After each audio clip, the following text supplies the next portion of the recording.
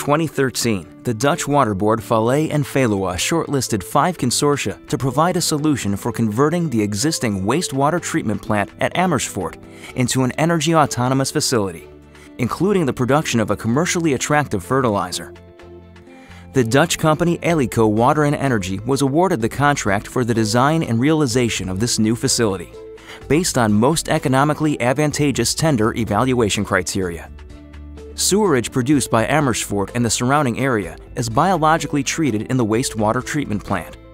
The treatment process is carried out in large tanks, where various steps of sedimentation and aeration take place. The treated water is then discharged to the nearby river without any negative impact on the environment. Sludge is produced during 2 sedimentation phases of the treatment process. In the Netherlands, the agricultural use of sludge is strictly prohibited. Therefore, sludges must be incinerated in dedicated facilities. The cost of transportation and incineration of sludge is high, and valuable resources such as energy and nutrients are lost during the incineration process. Sewage sludge is also a valuable source of energy, which can be generated from the methane gas produced during the sludge digestion process. ELIQUO developed the proprietary technology LysoTherm, which improves the effectiveness of this digestion process, leading to significantly increased production of methane gas compared with conventional systems.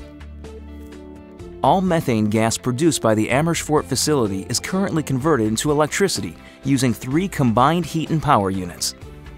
These CHP units produce 1,500 kilowatts of electricity, sufficient for the energy autonomous operation of the entire treatment plant, as well as providing green electricity for an additional 600 households. The LysoTherm process uses high temperature and pressure to treat sludge.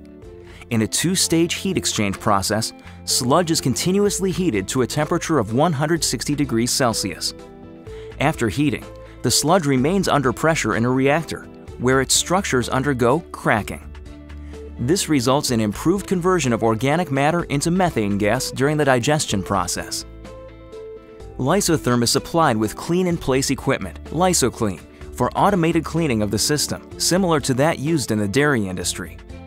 ELIQUO found that dairy products and sewage sludge behave in much the same way when heated, causing scaling and blocking of equipment. LysoClean prevents this, significantly increasing the reliability of LysoTherm by providing regular automatic cleaning of the LysoTherm modules. Since LysoTherm improves the efficiency of sludge digestion, it also enables the existing facilities to process sludges imported from 2 nearby treatment plants. The sludges are thickened prior to treatment with LysoTherm. As a result, the volume of sludge is reduced, allowing efficient dimensioning of process equipment. Water separated during the thickening process, as well as water resulting from the dewatering process, contains valuable phosphate and ammonium. These nutrients are recovered by Ostara's Pearl process. Adding small amounts of magnesium during treatment in the Pearl reactor leads to formation of crystal green fertilizer. The crystal green fertilizer is harvested from the reactor and, after drying, sieving, and packaging, is distributed to end users worldwide. Crystal green is recognized as a high-quality fertilizer marketed to the turf, horticultural, and agriculture sectors. ELIQUO facilitated the crystal green offtake contract for the water board, guaranteeing a stream of fixed financial revenue over many years. Currently, the following benefits are realized. Sludge structures are cracked in the LysoTherm process, resulting in improved conversion of organic matter to biogas. At present, more methane gas is produced compared to yields prior to the installation of LysoTherm. More energy is produced, allowing energy autonomous operation of the entire wastewater treatment process. The Pearl technology is used for the production of crystal green, an environmentally friendly fertilizer. The volume of sludge for disposal is significantly reduced, providing a substantial saving on the cost of transportation and incineration. Finally, a surplus of heat is also produced, which will allow the water board to further reduce the amount of sludge for disposal by using a low-temperature sludge drying process in the near future.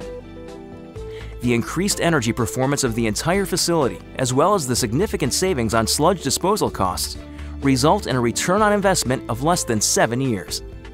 Moreover, the water board is also now achieving their set goals of improved energy performance, reduced carbon footprint, and recovery of valuable resources from their waste streams.